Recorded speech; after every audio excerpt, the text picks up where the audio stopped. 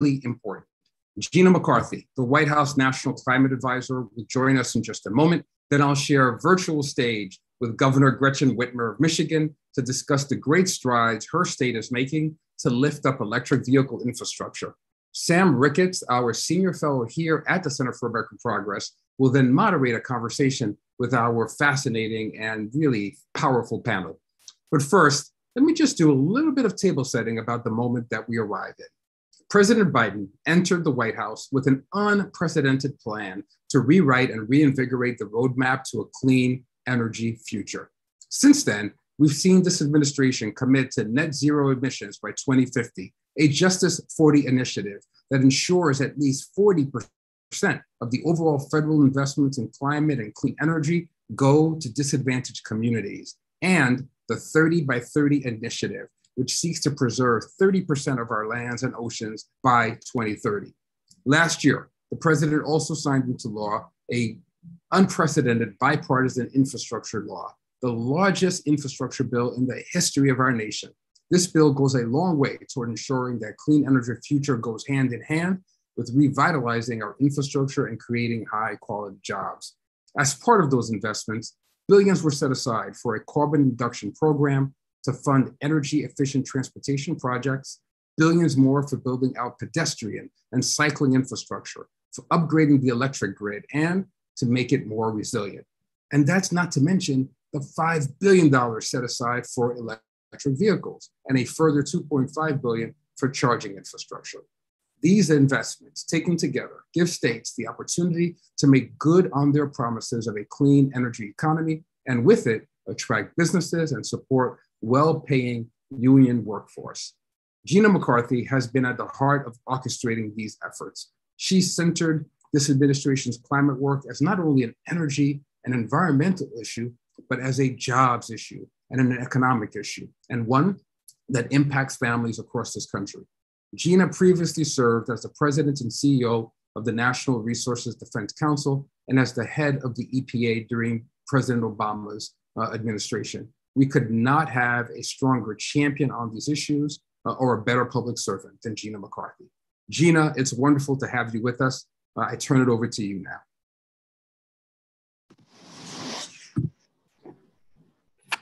Hey, Patrick, thank you so much. And it's really wonderful to be part of this event. And I'm so glad that the Center for American Progress is really bringing us all together to discuss the opportunities that we have in the transportation sector. You know, the great state of Michigan is at the forefront of these opportunities, thanks to the leadership of Governor Whitmer. And I'm so honored to be with her on this call. And I want all of you to know that you should be thanking her and her team for delivering such tremendous opportunities. You know, before we hear from the governor, I want to just make it clear that to give you a quick overview of how President Biden is actually moving forward to help states like Michigan so that governors like Governor Whitmer can really move further and faster towards a clean transportation future. And we're seeing it happen. Look, since day one, President Biden has been delivering on his commitment to tackle the climate crisis with the urgency that science demands. He created our first ever National Climate Task Force so that every cabinet secretary now has climate as part of their agency's mission. And they use every tool available to achieve our climate goals, like reducing U.S. emissions 50 to 52% below 2005 levels in 2030, which will require significant shifts in the transportation sector, which, as you know, is the largest source of emissions. But it's also where huge opportunities abound if we open them up, not just to reduce emissions, but to grow good paying union jobs. Yes, right here in Michigan and beyond. Just last year, President Biden rallied the automakers and the United Auto Workers around a national target of getting to 50% electric vehicle sales in 2030. And because of that vision and commitment from President Biden, we have seen companies announce investments of over, are you ready? $100 billion in American EV manufacturing. And that's going to create, as I said before, good paying union jobs in Michigan and across the country. So we need to get excited about capturing these opportunities. And to accelerate our EV future, we also set the strongest ever passenger vehicle standards so that we could not just reduce greenhouse gas emissions, but also improve local air quality and increase fuel economy to an average of 49 miles per gallon, which will save drivers money at the pump. And as we continue to make progress at the federal level, we're going to keep using everything from our procurement power to the innovation happening in our national labs so that we can be delivering historic resources to help states like Michigan advance solutions that strengthen their economy and give their communities, both urban and rural, investments that make a real difference to families everywhere. After decades of talk in Washington about investing in modern infrastructure, President Biden finally actually got that progress done. And through the bipartisan infrastructure law, he secured huge down payments of many of our climate and environmental justice priorities. For example, the law provides $7.5 billion for national EV charging network. And we're rolling out this funding through a new joint office with the Department of Transportation and Energy, joining together to work with states to make sure that they have sound deployment plans. We're also investing $7 billion to make more batteries right here in the United States of America. Earlier this month, we made available $3 billion to support jobs in battery manufacturing, processing, and exciting new work in recycling. We also made our largest investment ever in improving public transit, including support for making our transit infrastructure more resilient against extreme weather. And through a $6.7 billion carbon reduction program, states now have the resources that they need to advance everything from public transit projects to pedestrian and biking infrastructure. Look, we all know that clean transportation isn't just about combating climate change. It's also about building a better quality of life and healthier communities where families get to save money. A great example of this is how we're investing in clean school buses to protect the health of our kids in our neighborhoods. Just the other day, Vice President Harris announced that school districts can now apply for the first $500 million from a $5 billion program to replace those dirty diesel buses with electric and low emission models, especially in communities that have long been overburdened by pollution. That means more money that will go to our schools because this saves money in the long run on fuels, as well as saves lives to those communities. That announcement is part of our Justice 40 Week of Action, which is this week when we're highlighting the steps that we're delivering on President Biden's commitment that at least 40% of the benefits from federal investments in climate and clean energy are going to go to disadvantaged communities. Why? Because they need it the most. And part of that commitment is making sure communities can access the historic resources in the bipartisan infrastructure law, which is why we've launched a new technical assistance guide as a one-stop shop for state, federal, and tribal governments. But even as the progress we've made is exciting, we cannot stop here. And we know that because there's so much more work to be done. That's why the president continues to call on Congress to deliver on clean energy investments, including tax credits to bring down the sticker price for EVs for working families.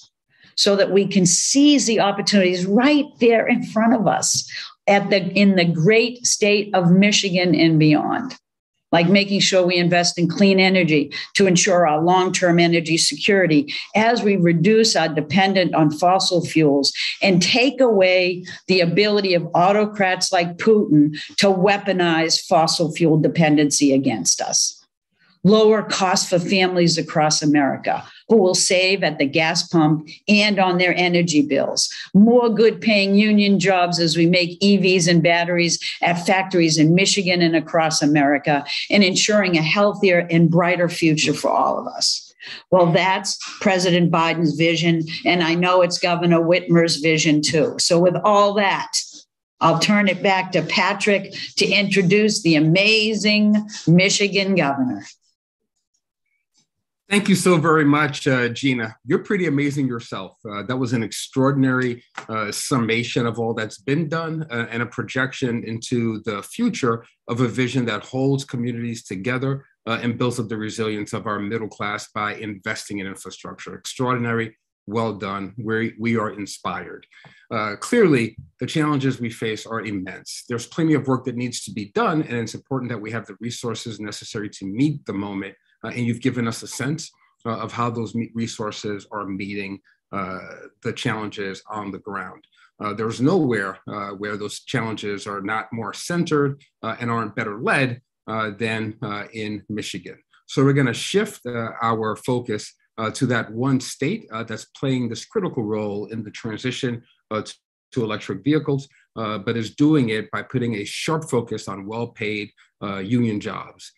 This weekend, I had the honor, the privilege to join with workers from across the country who gathered together in Alabama to have a strategic conversation about what it means to meet this moment of new energy in the future, to be less resilient on the autocrats, as Gina said, but to do it in a way that lifts up worker agency, builds a better workforce in plants like GM, Mercedes, and Volkswagen. The one thing that kept coming up as a thread with these workers is a sense that they need agency at the table, agency at the factory floor. They were pushing back against a regiment of being underpaid and overworked, and they were clear that dignity needed to be centered as an intentional outcome as we transition to renewable energies. The conversation that I joined affirmed in me the need to tackle climate change and usher in this new future as a way that makes it clear that those workers are indeed indispensable to these fights. Michigan has always been a heartland of worker agency. Ever since it put the world on wheels more than a century ago, Michigan has lifted up millions of Americans through organized labor in the automobile industry. In fact, the middle class in America was created in Michigan. Governor Whitmer has built off that legacy, ensuring that Michigan has all the resources available to be a rip-roaring heartland of electric vehicle manufacturing and one that centers well-paying jobs for Michigan workers. That's meant securing billions in investments to create and retain thousands of jobs, putting $110 million into electric vehicle charging infrastructure, courtesy of the bipartisan infrastructure bill, and collaborating with 4 other states to create a network to charge electric vehicles. All this has laid the groundwork for good jobs and economic growth, and for the creation of the Michigan Healthy Climate Plan. This plan, announced last month, aims to generate 60% of the state's electricity from renewable sources by 2030 and support 2 million electric vehicles in the same time period. So you can see why we were eager to have a conversation with Governor Whitmer. So Governor, thank you so very much for joining us today. Thank you for your extraordinary leadership in this vital moment. And just thank you for your boldness. So I'm going to just jump in, if I can, Governor, by giving you the floor, but also by giving you a question. I want our viewers, those in Michigan and across the country, to really be able to get a sense of your top priorities to reduce emissions and increase mobility options across the state, and to have you connect that for all of them with the economic case for climate action. Yeah, well, thank you, Patrick. I'm so happy to be here with you and with Gina. She's fantastic. And I appreciate the work that the Center for American Progress is doing. is so crucial. I think that the opportunity to talk about mobility and climate action, it's exciting because these two issues tie together so much the work that we're doing in Michigan to grow our economy, to create good paying jobs, to lower costs for people. And I, appreciate the Center for American Progress for the space that you've created for experts and elected officials and private sector leaders to work together to tackle these big challenges. None of us can do it alone. And that's why our work together is so, so critically important. Today, I'm looking forward to talking a bit about how Michigan can be a model, diverse manufacturing state with divided government, but still getting things done. And I think that's so crucial. And I'll tell you, as I think about our kids and how they are often leading the way in these spaces, their voices and curiosity and ingenuity is going to help us accomplish our climate goals. And that's why I'm a climate optimist. Investing in infrastructure that works for all Michiganders, from roads to trails, is what's so crucial as we seek to reduce emissions and increase mobility options across our state. Advancing vehicle electrification for families and businesses and schools, reducing range anxiety through the deployment of chargers to support 2 million electric vehicles by 2030. We've invested in state and federal resources, utilized state and federal resources to deploy chargers and launching regional partnerships like Rev Midwest and the Lake Michigan EV Circuit. We're working with our partners in our neighboring states. We also are lowering costs of the EVs for Michigan families. We've proposed a $2,500 state rebate to combine with the $7,500 federal incentive, so we can knock $10,000 off of the price of the new EV. So more people can participate as we're seeing this transition. And we've invested state and federal resources to help businesses and schools transition their fleets as well.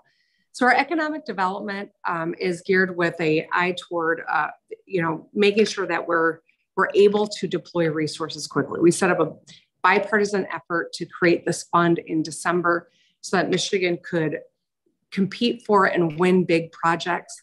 We've already landed a massive investment from General Motors, a $7 billion investment, the largest in company history, building batteries so that we can continue to ensure that they're building EV pickups and battery cell plants. So we've launched also innovative partnerships to build out our infrastructure and deploy new technologies, including inductive charging and the CAVNU project. And we're keeping Michigan competitive by focusing on not just transitioning the industry, but planning. How do we have worker retraining? How do we have competitive talent? So these are all important components to making sure that as we're building this out, we're sustaining good paying jobs and so that more people can participate. That's really inspired, Governor. You said so much just then, but I'm gonna, if I can, go back to the inception of your plan and your vision. We all recognize that there's not a single state that can tackle climate change alone. We know solutions. We need solutions that go beyond state lines, beyond party lines, beyond national lines. I noted the coming together of 4 different states that launched this initiative, and you played a critical role in that. Can you help our audience understand how it is that you and your counterparts in Illinois, Indiana, Minnesota, and Wisconsin all joined forces to form the Regional Electric Vehicle Midwest Coalition, how you did it, and what it means in terms of serving as a model for the future at a time when, to be candid, we haven't been able to make the kind of progress that we need at an accelerated level at the national level. But because of your climate optimism, you're finding a model that can work in the Midwest that I hope we can replicate elsewhere. Well, I know everything feels so hyper-polarized in this moment, but I will also tell you that during the heat of the pandemic, governors were working together. We were sharing best practices. We were trying to help one another, learn from one another. And so we've built some really important relationships that must transcend a pandemic and stay focused on the big issues that we're all working to tackle. None of us can do this alone. The future of mobility is not a partisan issue. The American auto industry has been successful because the entire supply chain, right, from manufacturers to parts makers to components. And the industrial strength of the Midwest stretches to every state in the Midwest. Our electricity and transportation don't stop at state line, and neither does our collaboration. We need connected systems. We got to coordinate on large transitions. And Rev Midwest will create a connective system across the Midwest and ensure that states aren't making duplicative investments as it relates to our charging network. Climate change can't stop at state lines either. Clean energy action is in any state. It helps every state, but inaction harms everyone too. So that's why it's got to be a group effort. And as all states in this part of the country understand how crucial the Great Lakes are, we do have maybe a heightened sensitivity to what's happening in climate and why it's so crucial that we are solving problems and working together to do it. That's just powerful leadership, Governor. Governor, I want to ask you a question about, you noted planning for the future of the workforce development and training.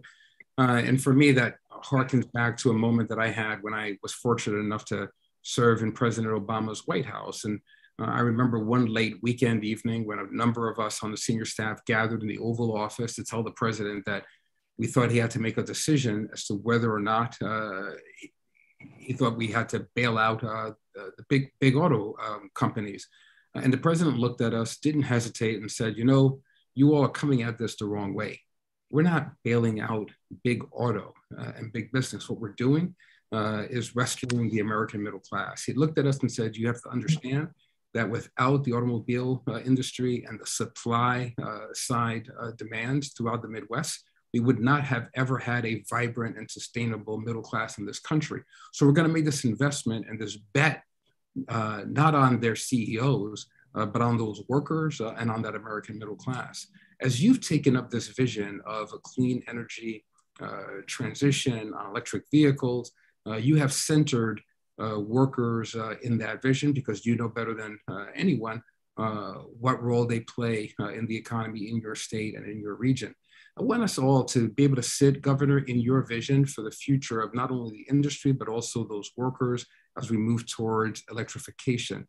Can you help us understand their vitality, their essentiality, and how your administration has worked with both industry and organized labor to stand up some scaffolding around those workers? Yeah, well, thank you, Patrick. I appreciate the focus on the workforce because, of course, this auto industry that we are so proud and grateful to be home to did create the middle class in America, which, impacted middle class across the globe. And it's something we're very proud of. It's also something we have to be strategic about protecting. As an industry evolves, as the science evolves, we need to ensure that our workforce is in a strong position to both enhance the skills that are necessary in the advanced mobility opportunities, as well as that we protect, their ability to collectively bargain and ensure that they get continued, wage that can sustain a family and create a good life. That's the wonderful story of the, especially UAW, but organized labor across the country. So the future of mobility and electrification is really exciting. It also creates a lot of opportunity as well as lots of challenges. So we've been focused on getting companies to locate and expand in Michigan as we attract more talent and create thousands of new good paying jobs. We're working directly with our auto companies and suppliers to make sure that they're planning early to anticipate the transition needs of their incumbent workers. Transitions are scary, and there are a lot of folks that have been building these cutting edge mobility, cars and trucks and, all sorts of transportation solutions. And yet we're seeing how the industry is changing quickly. And that's why it's important that we also give our workforce the tools they need to grow. Investing in training and workforce development programs from pre-apprenticeships with our union partners to advanced high-tech degrees at our greater higher education institutions is absolutely an essential part of our transition that makes opportunity for everyone to move forward. So I've also signed bipartisan economic development bills so that Michigan can compete for advanced mobility jobs, including General Motors' $7 billion investment that they have made here in Michigan.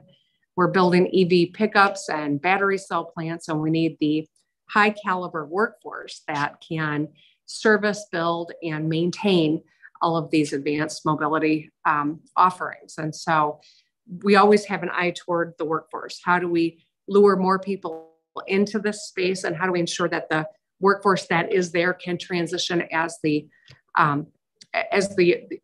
mobility is transitioning as well. Thank you, Governor. Governor, one of the things that some of us most appreciated about you, both when you ran for office and through your years in the Capitol, is you've maintained a clear, sober, plain-spoken focus on building the roads, but you've also maintained your gaze on justice. And I want to turn to the question of justice for a moment, if we can, Governor. The state of Michigan has had some real challenges around environmental justice. I wonder how you've experienced those, how you've addressed them, and what is it about the bipartisan infrastructure law that you believe will enable you and your state to make progress specifically on environmental justice? Yeah, well, thank you, Patrick. People often ask why I jumped into this race in the first place. And I think that the Flint water crisis was maybe one of the most salient reasons. I saw where government fell short and where people were hurt, and why it was so crucial that we restore integrity and governance that is really focused on people first, not bottom lines, not politics, but focusing on people. We've created a number of things since I took office with an eye toward environmental justice, and with an eye toward ensuring that we're leveling the playing field and creating real opportunity for everyone. We've set up processes to ensure that we're hearing from our environmental justice community. I created an environmental justice public advocate, as well as a clean water advocate, an advisory council on environmental justice for me in the executive office, as well as an interagency environmental justice team. We've launched also a tool focused in this space to help identify and address places where residents are disproportionately impacted by environmental hazards. And water quality challenges and unequitable green spaces is something that we're staying focused on as well.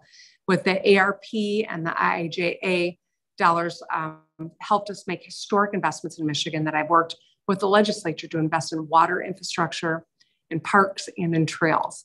When I took office, I sat down with my director of natural resources, and he was boasting how we have state parks in 82 counties.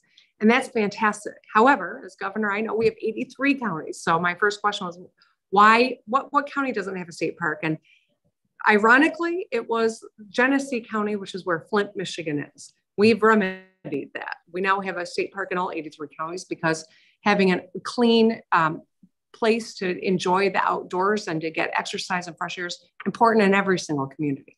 We've also gotten the Building Michigan Together plan done. It's 15 times the annual water and infrastructure investment. Really excited and proud about that. It's going to give us the ability to move fast.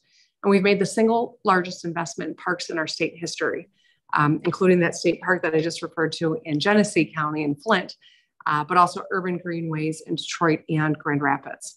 And finally, we used utilizing Justice 40 to ensure investments in water and climate center on invested communities. So we've got a real eye toward equity in all things that we're doing. But when it comes to where we're spending our precious resources, it is to level playing fields. It is to address inequality and inequitable opportunity. And that's where we've centered a lot of our work.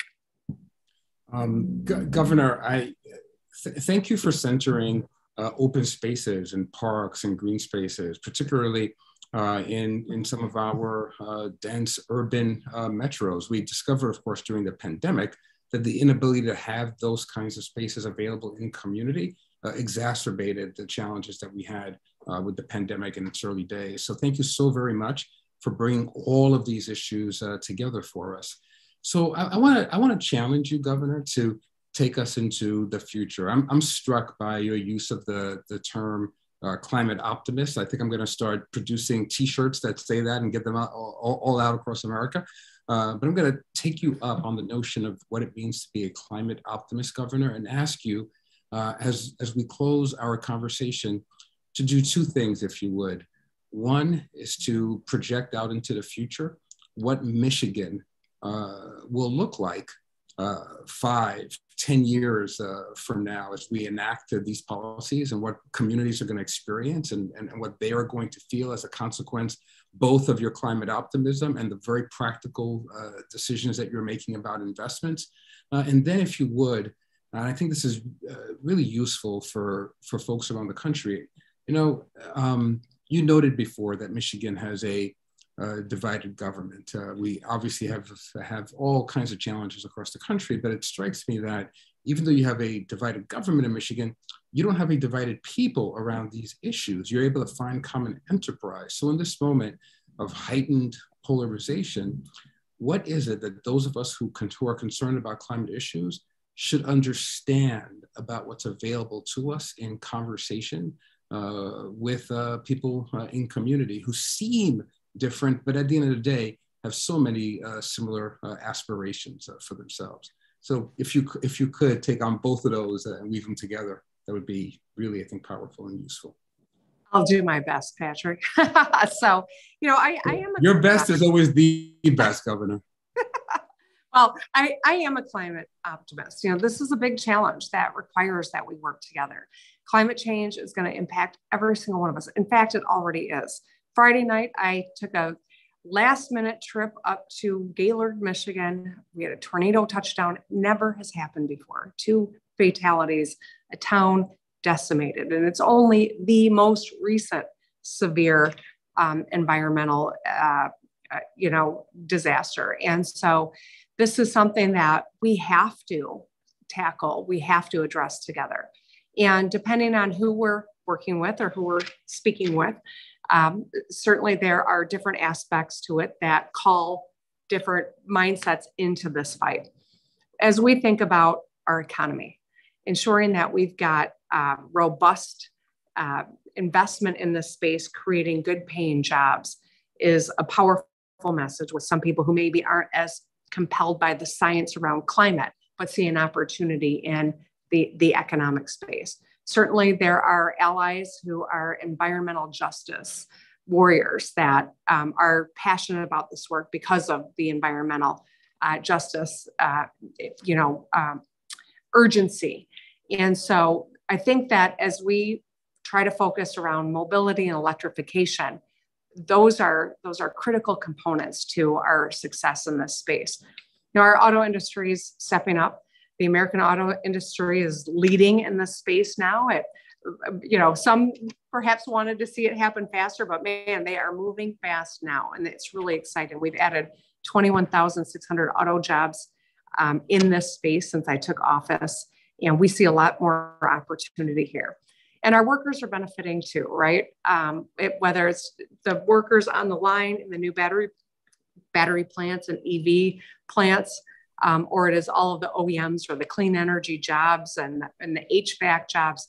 This really is a chance for us to do a lot of good. So I think, what does Michigan look like in 5-10 years? My hope and belief is that people are going to be pointing to us as the place that is innovating solutions, that is solving the homeland security issues of what happens when chips are built around the world and our economy shuts down, but also solving the problems that we're confronting as we see this climate changing and making a real difference. So, our kids give me hope. They're leading the charge, driving change, making their voices heard, and knowing that a generation as determined as theirs and of innovative Michiganders is stepping to the plate keeps me focused and optimistic.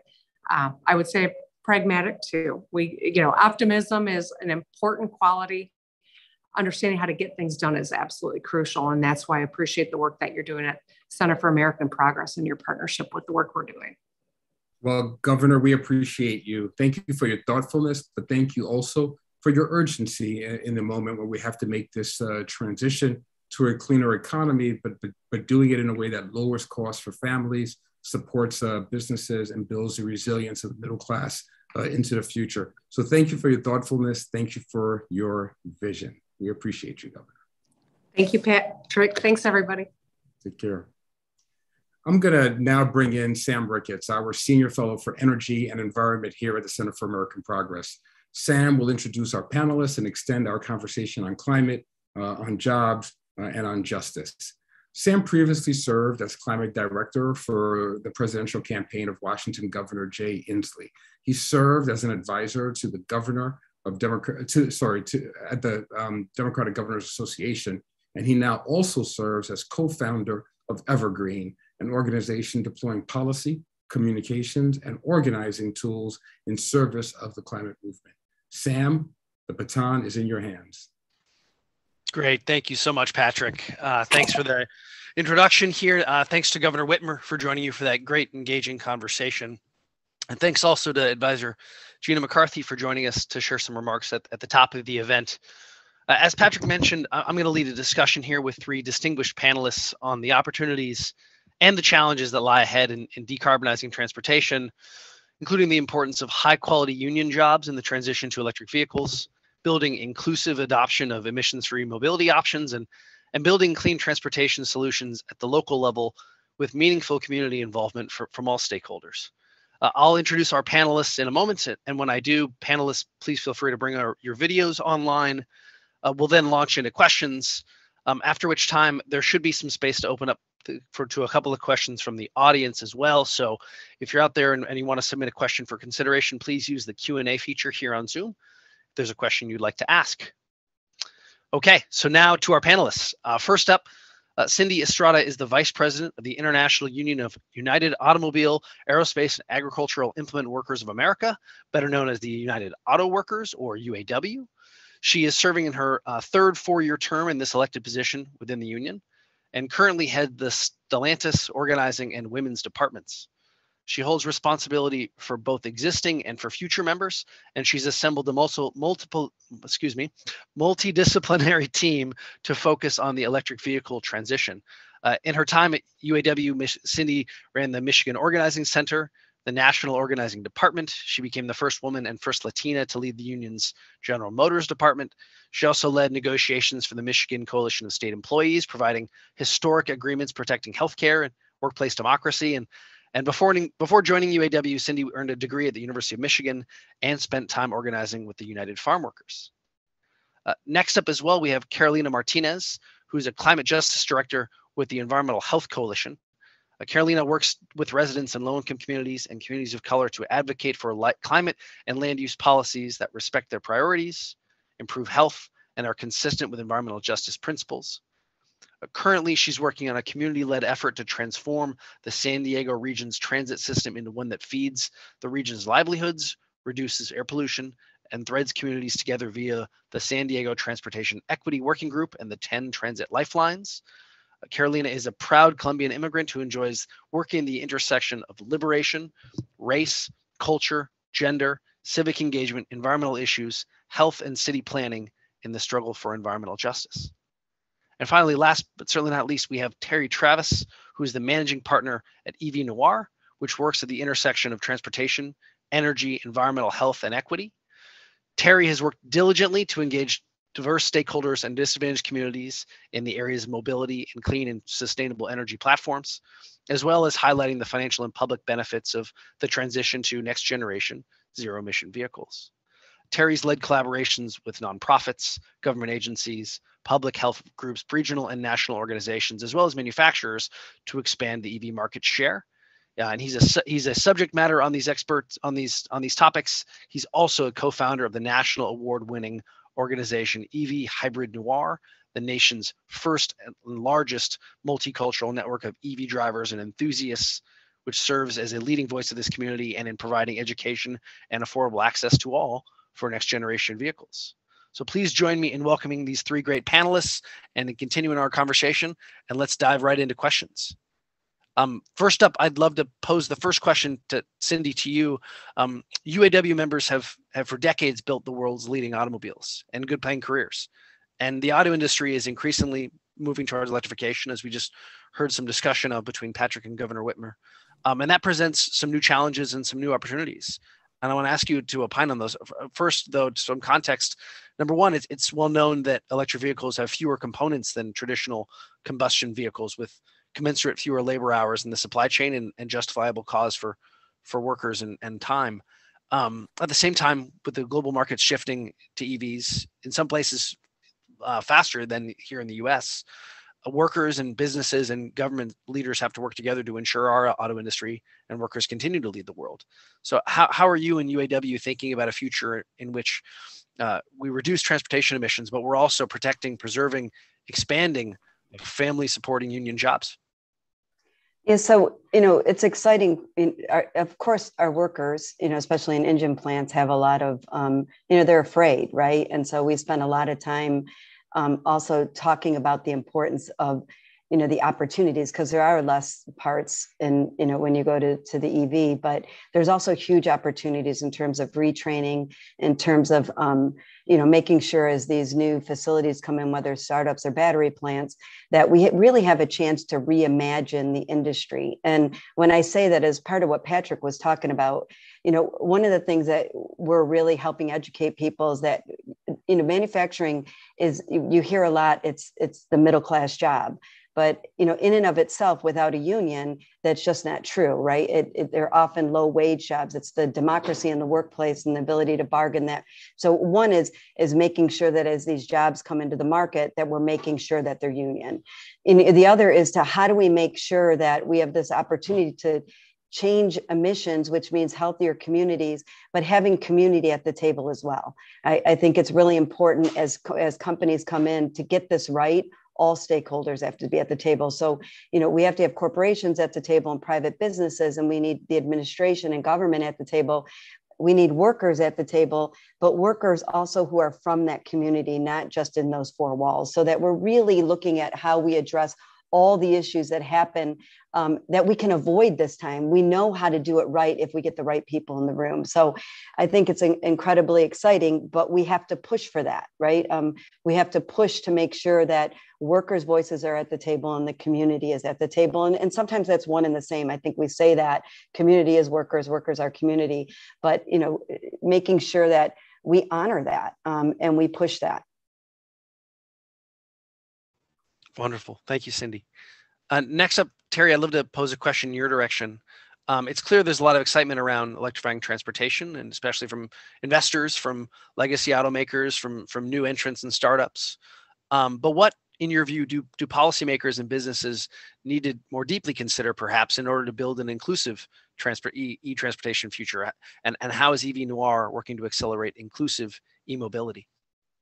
Yeah, Sam, thank you for that question. I think that we're at an inflection point in our mobility history, and we're at this inflection point where we have a triple bottom line opportunity, and businesses, policymakers, as well as regulators need to be all at the table having these conversations in a really succinct way. We have the opportunity to really improve mobility and transportation for communities, public health, and critically important to the Midwest in the state of Michigan in particular, is workforce and real economic inclusion that comes along with mobility. As you think about what's happening in Hamtramck with Factory Zero, what's happening with Dearborn, with the F-150 facility, what's happening with the investment in Lansing, we're talking about real jobs that are being created. But the idea is that we have to make sure that as this transition and this technology is being introduced, that is inclusive, and making sure that just as much as we advance the technology, that all facets of communities have access to it. So that means that folks from Detroit, Grand Rapids, all the way up to the UP have access to benefit from this technology in the same real world way. Wonderful, wonderful, thank you. Carolina, I'd love to now pose a question in your direction. We'd love to hear more about your work engaging local community stakeholders in building these transportation solutions, those who may have smaller platforms than powerful government officials or business leaders.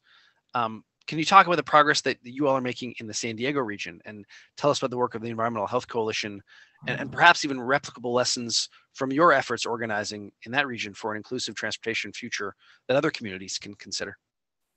Thank you. Thanks for inviting us. And it's a little bit weird because we're so far away from Michigan, but I think that this experience applies nationally, and we all could relate to the fact that not a lot of our communities, our big cities, have a reliable transit system. So we've been working with communities. As mentioned previously, transportation is the biggest source of greenhouse gas emissions in our region as well. Only 12% of our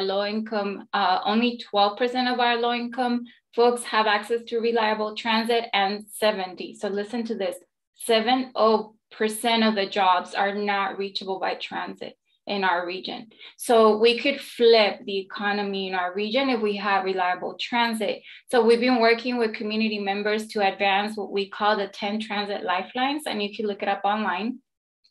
And so the 10 transit lifelines identifies what communities and the grassroots identify as priorities. So listen to this, they're basic: restroom access in the transit system, bus service that runs every 10 minutes, 24-hour service, youth opportunity passes, so free transit for youth, heavy infrastructure projects like a new trolley line, but also the acceleration of the bus electrification. In California, we're required to do that by 2040, and we're asking for that to be done by 2030. So if you think about a lot of the asks here, they're pretty basic infrastructure improvements that could actually be delivered in the next 5 years, and should, so that we could transform the transit system. So it's been remarkable. We've been able to advance those in the regional plan that was adopted last December. And now we're working on a measure to fund those improvements. But I think, to Cindy's point, is that when you bring folks that are riding transit to the table, you're able to identify very feasible priorities. Because if you're thinking about 24-hour service, bus service every 10 minutes, all of that is very financially feasible. So let me pause right there. Wonderful. Thank you, Carolina. I'd love to now pose some broader questions to allow all three of you to chime in on some different topics. Number one, the first one, we just heard some conversation on the bipartisan infrastructure law, and as it relates to some of these topics. Can you talk about your experience, and if there is one, of seeing these investments coming into states and communities, and how do you see the bipartisan infrastructure law dovetailing with the need to move forward on transportation decarbonization and more transportation and emissions-free transportation solutions in communities? But before answering, I'd love to just also put a plug in for, there's a report that CAP has recently published called How States Can Use the Bipartisan Infrastructure Law to Enhance Their Climate Action Network Efforts, that covers transportation and some other areas, but dovetails nicely with this conversation, which I'm hoping someone might be able to drop in the chat for attendees here as well. But yes, again, how do you see, and do you see, the intersection of the new bipartisan infrastructure law with your work in communities?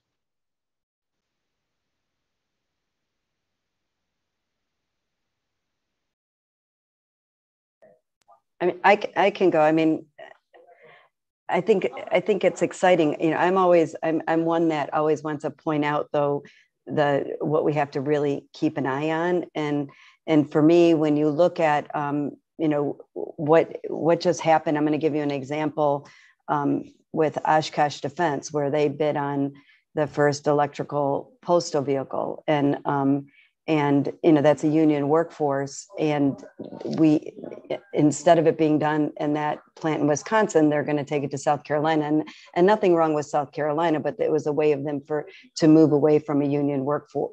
So we have to be really thoughtful as policies are put into place, that those policies have high road standards, right? So I agree, it's an incredible opportunity as we try to green the economy, but I think there's still more work, and as we head in Build Back Better, to make sure that we don't subsidize an industry, but then subsidize them for union avoidance.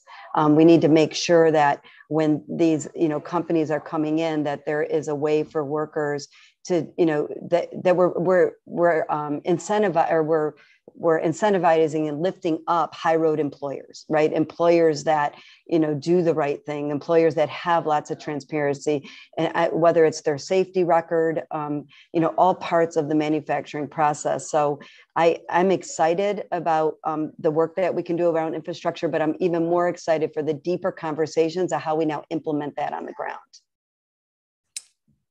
Yeah, and I would jump in and say that I echo all of those things. For us, we're in a unique place and space. We work across the country on electric connected, shared and autonomous vehicle technology. And for the last, I'd say, year plus, we've been working and engaged with the White House and other stakeholders on operationalizing what this looks like. So understanding that if we're talking about 500,000 charging stations deployed across our federal highway system, and then going into cities and communities after that, what does that look like? And that was, as was mentioned earlier, I think by Carolina, it has to be a multimodal approach. And so it's not just about light duty passenger vehicles. This is about everything from micromobility all the way up to transit and Class 8 heavy duty vehicles, because what we know is from the systemic and from the historic and systemic issues that got us here, it's going to take a lot of work to get us out of this. And so the idea is that we really have to begin to think about this in a very comprehensive way. And so understanding that the one size fits all model doesn't work. And we're going to have to really begin to educate our policymakers and regulators. Last week, we partnered with a number of Michigan organizations, Clean Fuels and Michigan Environmental Conservatives, to actually facilitate a riding drive for policymakers in Lansing at the state capitol, because we think that it's going to take all of that and more even to get folks understanding where these opportunities are and how folks and communities can benefit from it. And we really have to prioritize this in a real world way. One of the things that I would also add as we talk about this bipartisan infrastructure law is that we really have to think through what education looks like, understanding that, working in California is very different than working in Michigan. One of the things, the resources that are available on the West Coast and Western states is very different, but we can get Michigan and some of the other Midwestern states to that place and space, but we really have to educate not just consumers, but those policymakers, regulators, OEMs, utilities, and all of the facets and members of the ecosystem to begin to understand what that looks like as well. And that's going to be critically important as we advance this work.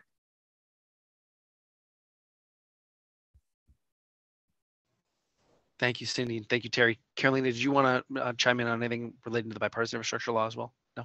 Okay, that's all right. Moving on to the next question, just ask a bit about the work that's been done at the federal level that is now, as the points are being made here, really important to track for its implementation at the ground. So we heard also from National Climate Advisor Gina McCarthy about the progress that the administration's been making so far on decarbonizing transportation. And it's true that there's been some important progress here, like the Friday announcement on EPA's new clean school bus program that is aimed both at reducing harmful pollution in communities and that affects the climate and is driving towards cleaner school buses and frankly can support domestic manufacturing of those buses. But McCarthy also touched on Congress's role and frankly the work that's not yet done. And I'd love to pose the question here to you all about the investments that are still pending in Congress. It's not yet clear the Congress and the administration can work together before the end of the year to achieve even greater investments in building clean energy and in environmental justice. And what would you say to participants here about those investments, which many of which were passed by the House as part of the Build Back Better Act that is no more, but are still under contemplation in the Senate as part of a budget reconciliation vehicle, again, with many of the investments that would be implicated here in the transportation sector and driving towards vehicle and transportation electrification. Thoughts on the importance of investments still pending in Congress? I can speak from the local level. I should say and be transparent that I'm not advocating, I'm not in the weeds of advocacy at the national level, a very, very local effort. But one thing that I elevate consistently is that if we really, really want to address the climate crisis, we have to address air quality, and it has to be led by environmental justice efforts. And the reason why that is because the main sources that are causing climate change are in our communities. So if that's not at the table, the solutions that are being advanced are false solutions, are not gonna really deliver less greenhouse gas emissions. So for instance, if we're ignoring black carbon when it comes to greenhouse gas emission reduction, if we're not creating climate policy that prioritizes air quality equally, and I should say that air quality is not a co-benefit of greenhouse gas emissions. Air quality should be part of climate policy at the forefront. So if we really want solutions that are gonna deliver for everyone, that has to be advanced. Otherwise, we're just gonna continue to reproduce the cycle of the climate crisis. Yeah, I would jump in and say one of the additional things to think about is that where we are, we often think about this from a state level or regional level, but as we move into this global economy, we have to have the perspective and the lens that, where we are. And when it comes to transportation electrification, we are not leading. Last week, we also facilitated a conversation or virtual event with the Norwegian government, and Norway leads the adoption of electric vehicles across modes. They're at about 82% in many of the areas. And the idea is that there are a lot of lessons and transferable assets to be garnered from those conversations at the global level that can also be drilled down and go into a localized level, as well as Carolina was mentioning, because those who are closest to the problem are also closest to the solution. And so the idea is that we have to understand where we are from a global sense and through a global lens, as well as looking at this, how can we proactively solve some of these issues? How can we begin to address some of the issues through innovation, through policy, through some of the things that we can learn from partners out there? Like, the idea is that we're at a place where we're seeing $500 billion being invested by the private sector to decarbonize or electrify their brands and offerings. What does that translate to as we move forward in this? How do we begin to operationalize that so that we have a workforce that can benefit from that, charging infrastructure and accessibility across different modes so that communities are able to benefit as well?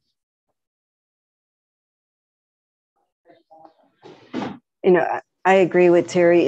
I was thinking this announcement that happened around the electric bus. It's very exciting for us in the UAW because we have two of the largest bus manufacturers with really good high-level jobs, and it's exciting. When we talk about the local level, it is in our urban and all of our communities where this is directly going to impact the health of kids. I know in the city of Detroit, right, higher rates of asthma. But one of the things, and I'm going to keep pushing this, is that that's a start. But now, how do we dig deeper to make sure in this policy there's more labor standards there and community standards? I think when I look at the manufacturing that came to the city of Detroit, we had a community benefits program that, from a ballot proposal, and it's not as strong as we want it, but it gives the community that seat at the table. So I just think, again, going locally, there is some great policy that's happening. There's more that needs to happen, but I think we have to work really hard and force and challenge ourselves how that policy, there's making sure that the air we breathe is cleaner, but you can't have a green country if workers are still hurting, communities are still hurting. And I feel like we're not there yet. And I think back to the auto crisis. Wow, we were able to get into a room with corporate America, with the administration, and with the unions that were impacted to figure out how to save the car companies. How do we all get back in the room now in a deeper way. And it's going to be hard and it's going to be challenging to have environmentalists and to have unionists, to have administration and corporations. But if we don't do that, I feel like we're going to piecemeal this and we'll have some good policy come out, but it's not going to go deep enough. And it's not going to change for that kid sitting in the city of Detroit that is having to walk by that plant every day. And yeah, the standards are better than other plants, but they're still not good enough. Right? Or that kid who's is in a rural area driving into a plant where, you know, in manufacturing, honestly, we don't have Davis-Bacon, right? So it's great that we're building these unions, but we got to figure out what happens once the four walls go up. Because I'm talking to workers in Alabama or in Tennessee that are driving sometimes 100 miles to work. Gas prices are high, and there's still, you know, Western Michigan battery plants are making $20 an hour. That is our engine plants of the future. That we can't go back. We have to make sure we take the standard of over $30 and build upon that with the wages and benefits. So I think, you know, I'm just always going to caution, we can't assume these are going to be good jobs. Because we can assume that corporate America is going to use these subsidies to do union avoidance. So so it's exciting, but and it's going to be a challenge, but what an opportunity. Because I think everyone is talking, we know the vision. We all want the same thing, but it's going to take some work and it's going to take a lot of in the rooms back and forth. But I feel like that's our challenge. Not just Congress, us. Thank you all three for your thoughtful responses there. Cindy, I want to pull out one of the things you just said there. I want to just restate it because I thought it was very powerful. It says we can't have a green economy if workers are hurting and if communities are hurting. I just thought that was well put. Thank you all for your thoughtful responses to that question. Picking up on this thread about how it's not just Congress. Congress has to act. There's more for it to do. Obviously, the administration has to continue their leadership and driving forward on this front. But we've started this conversation with Governor Whitmer talking about her state's leadership. You've all been talking about some of these issues at the local community level, the need for following investments all the way down to companies and to communities. Can you talk about, again, can I ask you all about the importance of state governments playing a leadership role in driving forward this healthier future in a vision for transportation, both for air pollution reductions, climate pollution reductions, good jobs, health and equity in communities. The importance of, not just the federal government in Washington, D.C., but the importance of state leadership playing a leading role here, taking advantage of new federal dollars, but also themselves bringing forward their own investments and their own policies to realize a better future.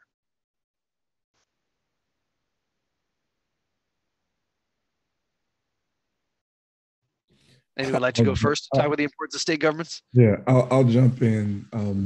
I think that we have a really good model to follow. I think that if we just look at what California is doing with California Air Resources Board and the different air districts, we work pretty closely with CARB on a number of initiatives and the governor's office there. And I would say that there's some really good models out there as we look about carbon reduction and how we're looking to improve air quality across the state.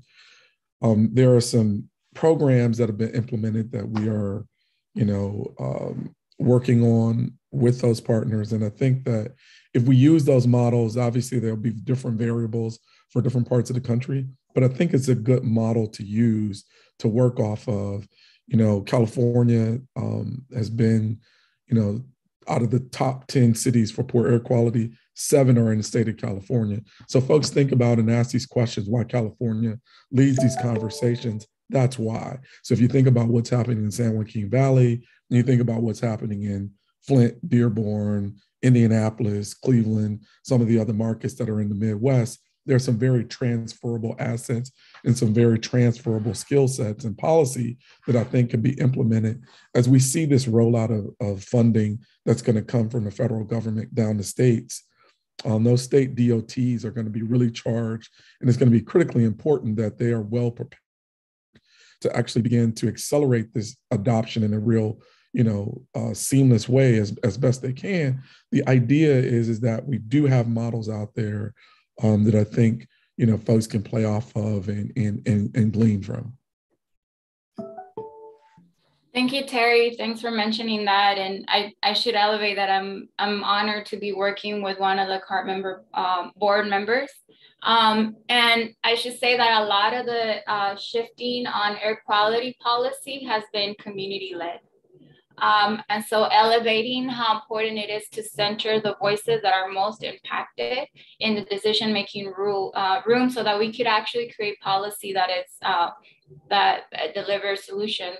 And so more specifically in the transportation world here in San Diego, we had an agency, a metropolitan planning organization that has a legacy of disinvesting in transit for decades. And it wasn't until we had a legislation at the state level that mandated the local to shift the decision-making process that we were able to redefine where the future of transportation is going in San Diego. And this was about 2017 with AB 805 that was authored by, at the time, Assemblywoman Lorena Gonzalez. So I would say that the state has a lot of opportunity in shifting what happens within our local communities if at the local level we're not finding solutions. So just kind of wanted to share. And since then, we were able to shift the board makeup in that regional MPO. And to Terry's point, San Diego is the region with the sixth worst air quality in the United States. And so it's really important to address that. And that's why we've been able to fortunately address some of the necessities, but there's a lot more work to be done. And Sam, before we move, I wanted to jump back in really quickly. We developed a policy toolkit that really does a lot of that. It looks at how states, as well as the federal government and local cities, can begin to accelerate their EV adoption. We're working with the 25 largest cities in the country and their EV roadmaps or their mobility roadmaps.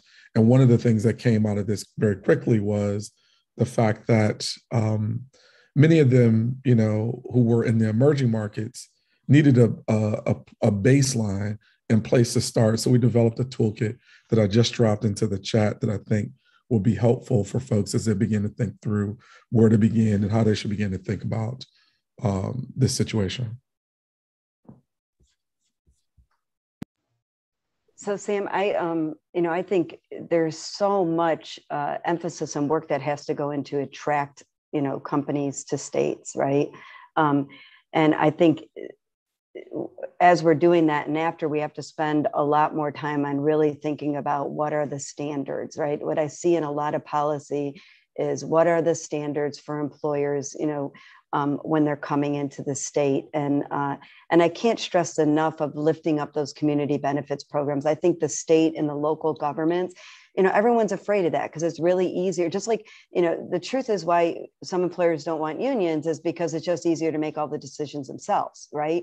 Yet, though, when workers are involved, those decisions are much more powerful and much more impactful and lead to better health and safety, to better quality, which in the end for the customer is right. And I would say also when they're coming in, like these standards, it might be hard to get to them. It might be hard to put community at the table and workers at the table and, to get to the end result. But then you end up, as Carolina was saying, where we're working together and those fights aren't happening on the back end, but we're trying to mitigate some of that and discuss it. So to me, the most important thing that we could do is really push our state governments and our local governments to not take the easy way out. It's not just about getting that company here. It's about what we're doing and recreating and doing this differently, right? This is a total transformation. And so we cannot think so narrowly, right? It ain't just about get the employer. It's about how do we change what, frankly, we did not do well leading up to this moment. Totally. Thank you. Well, that concludes my my questions for you all. Thank you all. Thank you very much for joining this panel. I'd love to give you each just a few, maybe 30 seconds to offer up a final comment or a thing that you want to make sure the audience participants here remember as they leave this conversation. Possibly, thinking about the federal policy opportunities that are inherent in the administration now, that are still pending in the Congress, that states need to be thinking about, or that communities and employers and workers need to be thinking about across the country. Cindy, maybe I'll turn it back over to you to start. Oh, I have so much, but I'm just going to focus on subsidies. Let's not allow public dollars to and subsidize companies that are going to use that for union avoidance. Let's push really hard on companies that do that. Let's reward high road employers and really hold the ones that aren't accountable, because it's our money that is being used to transform this industry. Thank you, Cindy. Carolina. Thank you. Thanks for inviting us, being so far away. Thanks to the virtual world for allowing us to do this so easily. I would say that it's really important, as all this money comes through, that community-based organizations are at the forefront of identifying and ensuring that this funding, if we're saying 40% of this funding needs to go to environmental justice communities, then we need to know how do we guard that money. And I would say that at this point that hasn't happened, at least on EHC's end, we're not able to tap into it. So I think that we need to develop mechanisms to guard the funding and ensure it delivers to each communities. Thank you, Carolina. Terry, please. Yeah, I think that, going back to my original or earlier point, I think that, we're at an inflection point where the way that we see mobility and transportation is just going to be inherently different as we move forward. We need to make sure that that is a just transition. We need to make sure that those communities, both urban, rural, all facets of, cultures and communities have access to this in the same way and are benefiting in that same way. And, as we think through this, there are some models out there. There are some, models domestically as well as internationally that we should be looking at. And we should be leaning into those folks who have been, working in the space and understand the different facets of it. I think that, we have a huge opportunity in front of us. As I mentioned earlier, we have an investment by the private sector of over $500 billion in just light duty transportation, not to mention what's happening in medium heavy duty class 3 to class 8 space. And so with that being said, the idea is that, we could really, and this is a transformative time. We've, as a country, we've experienced 100+ years of habit with fossil fuel, and now we're transitioning out of that. And so there's an opportunity to really, address public health, transportation burden, energy independence, local manufacturing, all of those things simultaneously coming together, I think, to benefit communities in a way that we haven't seen before, and just looking forward to being on the precipice of all of this transformation. Wonderful. Thank you, Terry. Well, thank you again to Terry, to Cindy, to Carolina for joining us for this conversation. Thank you to Governor Whitmer for joining Patrick for a dialogue in this event. And thank you to National Climate Advisor Gina McCarthy for kicking us off. Thank you all for coming. We'll look forward to seeing you again at future CAP events. Thanks, everybody. Signing off.